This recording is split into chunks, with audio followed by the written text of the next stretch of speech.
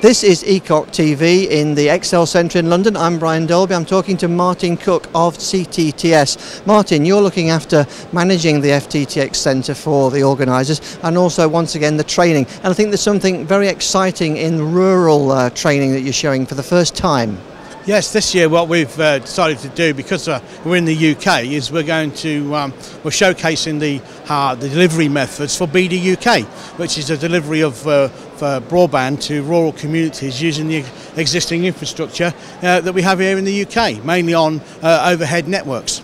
You know, why is that so significant? Give us a bit more detail, because it's a very exciting rural story here. Well, you know, the biggest problem obviously with all network deliveries is digging and the infrastructure, and what we do have a lot of here in the rural communities in the UK is telegraph poles, and so the method of delivering fibre optics by microducts in the overhead networks is very prevalent, and we're now picking up training in that technology and how to install overhead networks using air-blown fibre technology.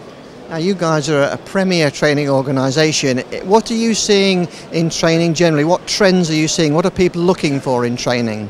Well, it's still the same. The fundamentals, the skills, the hand skills and the delivery methods that you're going to have, the testing, the installation, the splicing, is all still the same. Those skills cannot be neglected when delivering these high-speed fibre optic broadband networks. And the FTTX Centre itself looks like it's going to be pretty busy again. Anything new in there or new areas? Yeah, well, it's sold out again. The zones, as you know, product zones throughout the FTTX Centre itself are demonstrating the very latest products. So within the test and measurement zone or the cable connectivity zone, what you can see is the very latest products from manufacturers. Okay, well, thanks for talking to us. Thank you, Brian.